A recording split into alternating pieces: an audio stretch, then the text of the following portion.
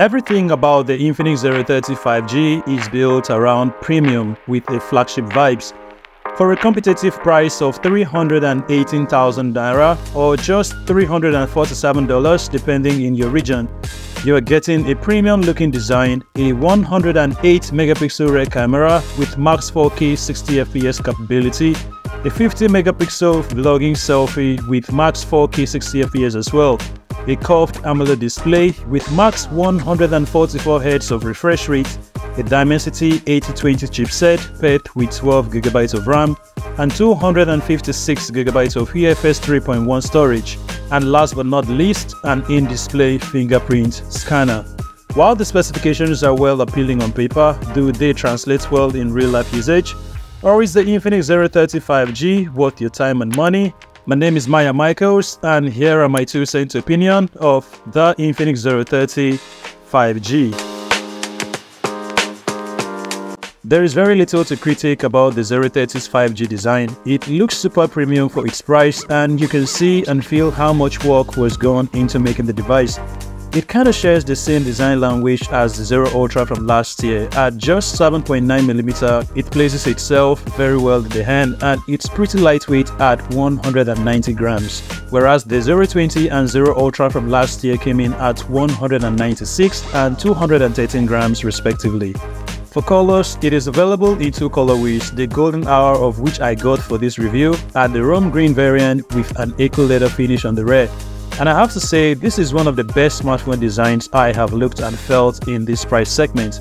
There is a zero branding at the back panel with a soft touch feelings to it, and the top left features a huge camera module with a metallic feel to it. The camera island is golden in color scene, and this design choice may be a bit polarizing because some may find it slightly garish. However, I think it works for the sub $347 price segment, and the phone definitely stands out. For overall durability, the screen and the rear is protected by Corning Gorilla Glass 5, which is a welcome development from Infinix, and it is rated IP53, which means it has protection against damage from water splash and dust. Do keep in mind, it's not a water-resistant smartphone, so tread carefully when close to water. So out of the 2 shades, I would definitely recommend buying the green color variant. It's definitely an eye-grabber design and one of the best I've seen at this price point for an Infinix device. On the right side of the device is the tactile volume rockers and power button, while on the bottom is the primary stereo speaker grille, a USB Type-C port, a microphone, and a SIM tray. Sadly, it got no micro SD card support, making it the 3rd Infinix device to opt out of an SD card slot. Seems Infinix is telling us the 256GB of internal storage was enough. 3.5 headphone jack is nowhere to be found as well, an act I will forgive due to how sweet the device feels. On the top of the phone is a second speaker grille. You'll also find power by Infinix and a second microphone, which I think serves as a noise cancellation for a better voice calling experience and audio recordings.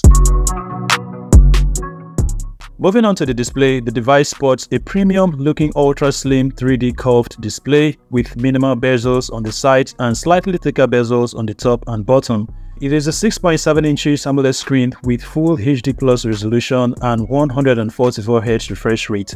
Now that's a game-changing display, and scrolling on this device feels super smooth, and thankfully the refresh rate applies in apps such as YouTube and Instagram too, which sometimes doesn't happen on budget phones.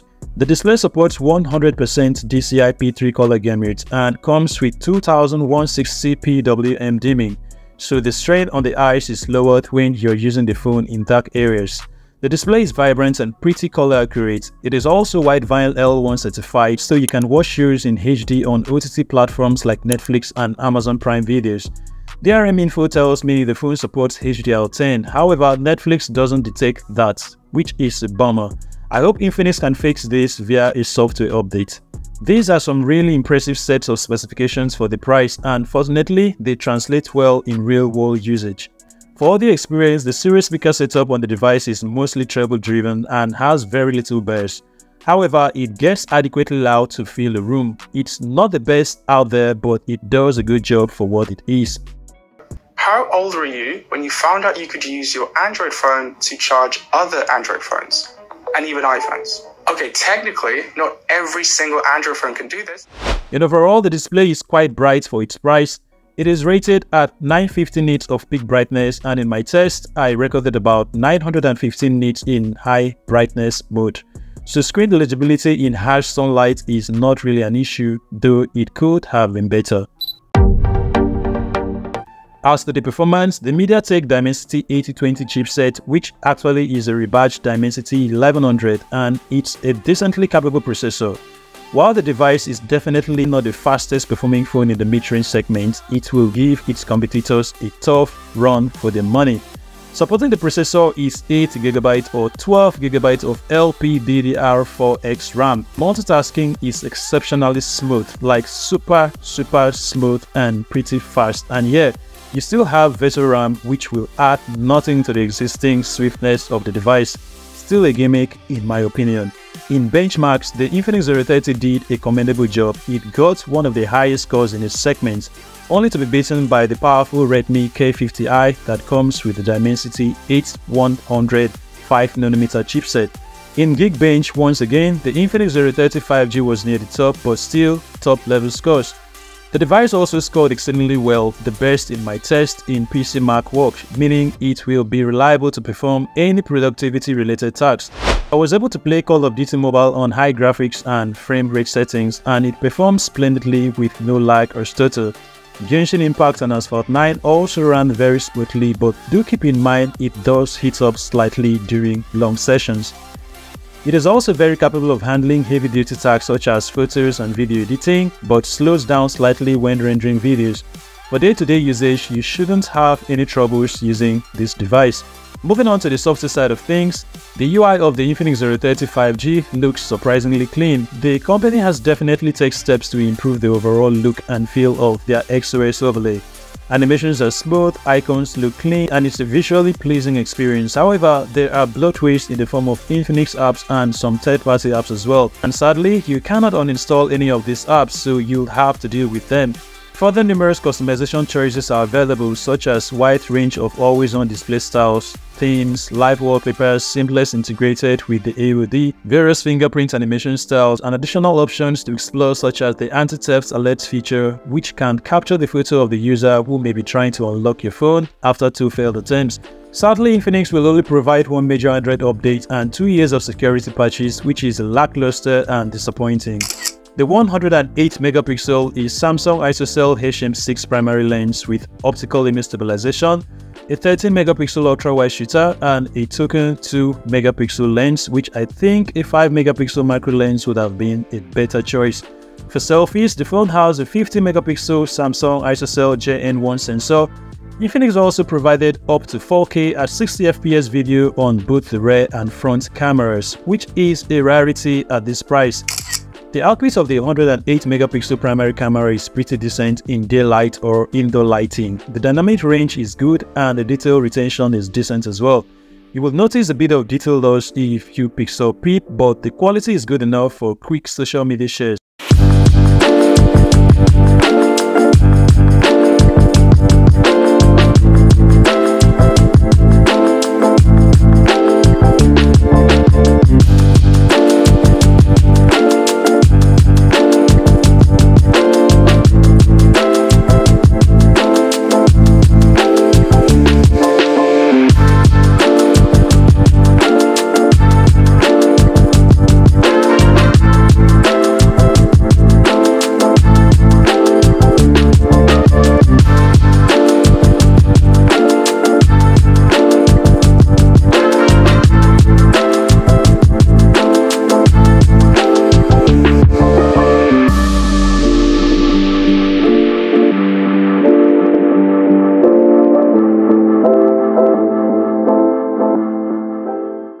Okay guys, so this is what you'll be getting from the rear camera 108MP of the Infinix 030 5G, shooting max 4K 60fps, and also testing out the stabilization here. What do you think about the resolution of this device and the optical image stabilization, as well as the mic picking up the audio for this test?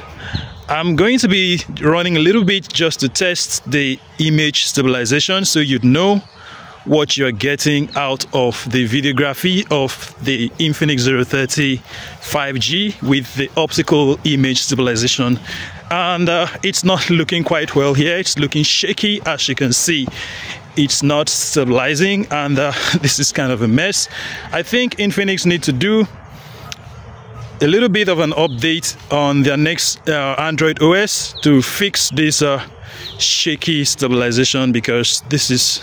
So when it comes to value for money, it'll be hard to look past the Infinix 030 5G. It's an exemplary mid-range smartphone that is well worth its asking price. The design is fantastic, the AMOLED display is bright and vibrant, the performance is top level for the price, and the battery life is pretty decent as far as light usage is concerned. My biggest gripes are the mediocre low light camera performance, especially since data and photos actually look pretty good, and only one major Android update, which may be a deal breaker for some. Overall though, if you're not someone who clicks a lot of pictures in low light or shoot videos, the Infinix 030 5G just may be one of the best well-balanced mid-range smartphones.